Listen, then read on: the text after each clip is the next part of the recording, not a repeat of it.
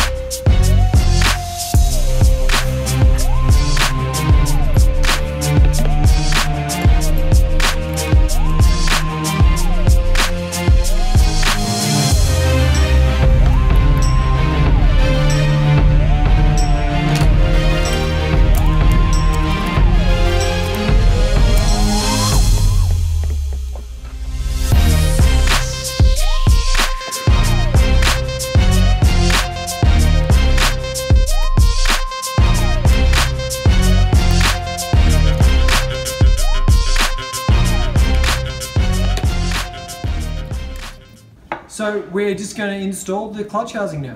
Okay, so we've got some instant gasket here, and we've put a nice bead of silicone onto the housing, and we've cleaned both the parts with some scouring pad, a little bit of razor blade here and there, also 2 carburetor cleaner which primes the surface ready for the gasket sealer, and now we're ready to install the clutch basket and housing onto the crankcase. So let's get to it. So the housing just slides over to the shaft, onto the shaft, and there's a couple of dowel pins as well for location, just here and down here. You can't see it, and then you've just got to sort of jiggle the housing until it goes on. There we go. Ooh, bang.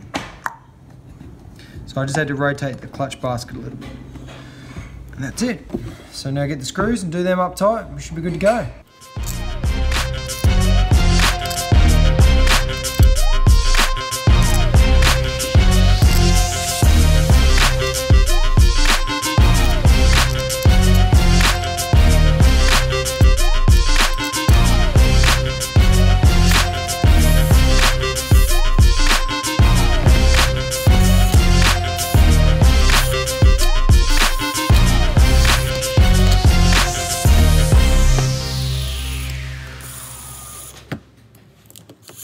So last but not least, don't forget to torque these up 10 Newton meters for M6 cap screw.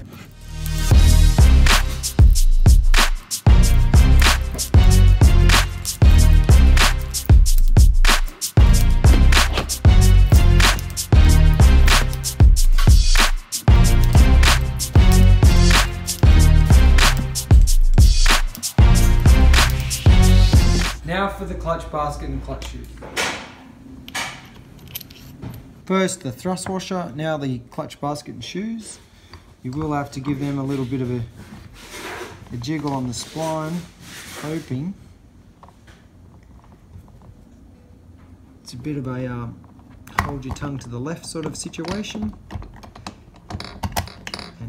a little bit of light pressure, and you can. I'm just with my left hand turning the output shaft, which rotates this where the clutch, the spline down in here has to marry up. This is all just transmission and load, and then this is the last thing to go on. Okay, so some high strength Loctite. This bad boy is going to be on a bit of strain. A little dab of that. Thrust washer. Then I've got myself a new clutch nut.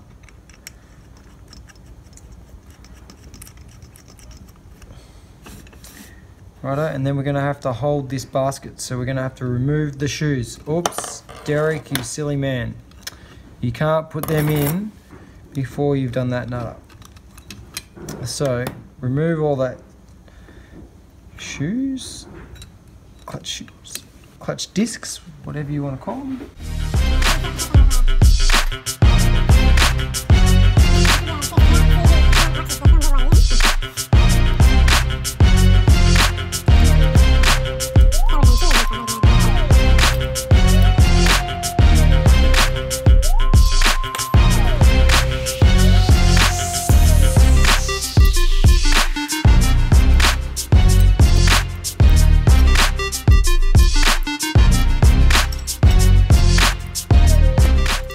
So now I can get the basket holding tool in. These just jack apart, just like so. Now I can hold the output shaft from rotating while I do this nut up. And I will have to get a 19mm socket. So get yourself a 19mm socket and your big torque wrench and set it at 80 Newton meters, 60 foot-pounds. And do that nut up as tight as you can go.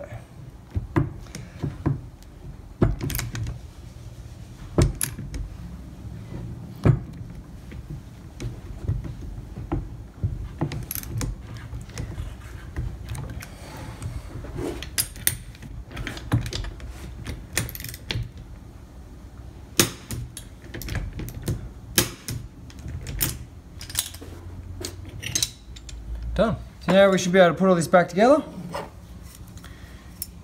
Remembering it goes the reverse order. So first up, little disc, then a friction disc,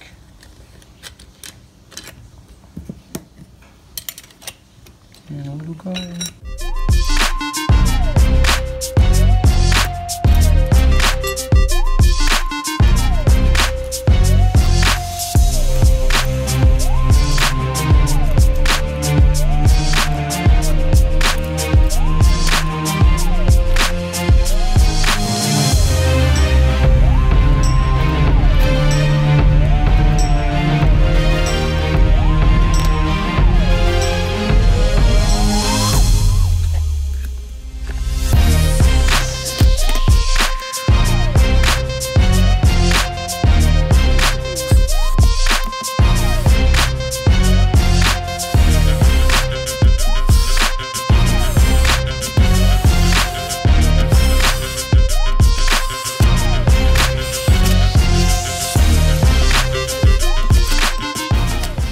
So using the rattle gun on a very slow setting is actually a good way to get the pressure on and then slowly just get that nut started. Now if it starts to get stiff because you've cross-threaded it, you're in trouble, so take it very easy. Push them on square. It was a lot easier. I was trying to do it with the T-bar at the start, and I found that what was happening is I couldn't get enough of a rotation to get the thread started. So I could just push it on, push the nut onto the stud with the pressure from the rattle gun, and then just slowly turn the pressure up.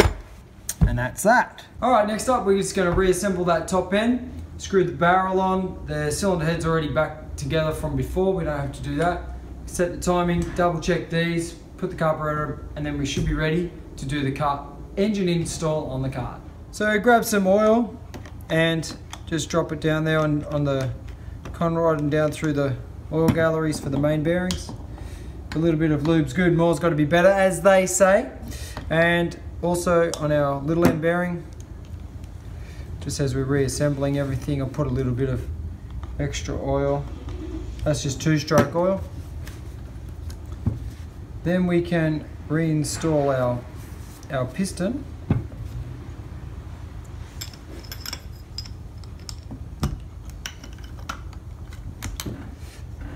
with our piston pin pusher. Okay. Next up, we're going to insert our piston pin circlip, and we've got this little tool here from Rotax, and we just insert the piston pin circlip like so, and it's got a little groove there to stop the circlip from flying out the end, and then we just insert that into the piston, hold it very carefully, and we're just going to give it a light strike with a hammer. And that just fires the circlip into the circlip groove in the piston. And that's what stops the piston pin from falling out. Now, don't forget to, on the top of a 2-stroke piston, there's normally an arrow, and it faces to the exhaust port. On these, it's the back. Where did I say? Yes, that's right, the exhaust port. Don't forget that. Okay, it doesn't face to the direction that you travel or anything like that. It's for the exhaust port, and it's just so that the ring on the 2-stroke doesn't grab inside the exhaust port as it goes over the opening. Otherwise, if you put it in fractor bunt, this will open up and get stuck in the engine and rip it all apart, and that will be terrible. Okay, so just oil up the piston ready for assembly. Some coat of oil like that. This will help the piston slide back in the bore. And the same inside the cylinder, you want some fresh oil. Then we're going to grab it, hold the ring in, and just slip the bore over the top. Just give it a little wiggle. That's it. That's it. Boom. We're back on. Now do up the cylinder nuts and we should be good to go.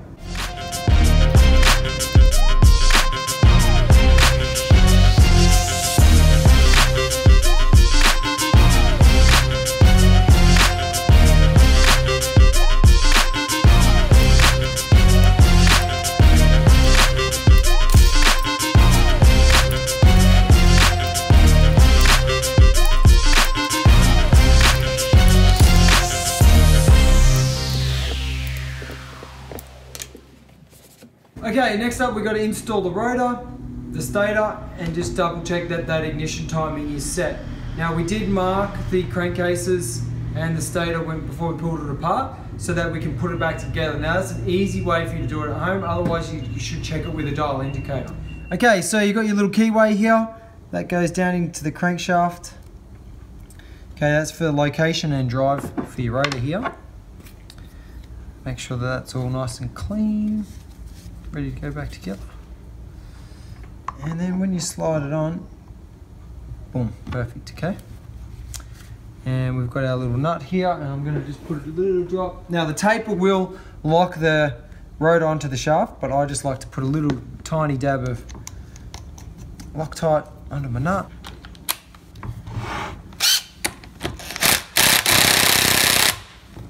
All right, that's tight. Now we can install our timing and just realign our marks.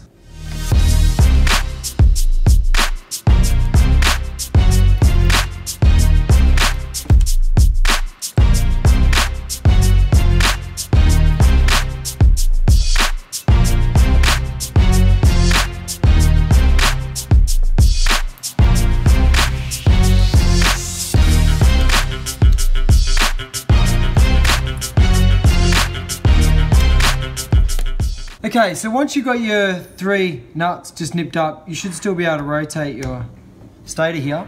And I'm just gonna have a look here and rotate it ever so slowly up. Now you can see my marks lining up perfect.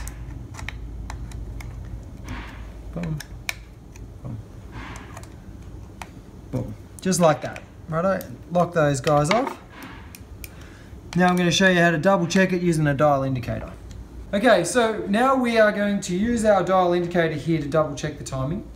We screw that into the spark plug hole. Righto, so now that we've got the indicator in, you can zero the gauge here. There at 0, so top dead center, you can see I'm rotating it through top and it goes backwards, top goes backwards. So you just rock the engine through top dead center, zero the gauge. Now you want to go before top dead center, and this is the fire mark. So we're just going to make those two line up and read the gauge. And it should be 60 thou here, because that's what we wrote in our notes. So we just get top dead center, go back to the 60 mark, and just double check those marks, and they should just be spot on. Okay, so now all we have to do is add all the auxiliary parts, and this is a wrap. So let's get to that.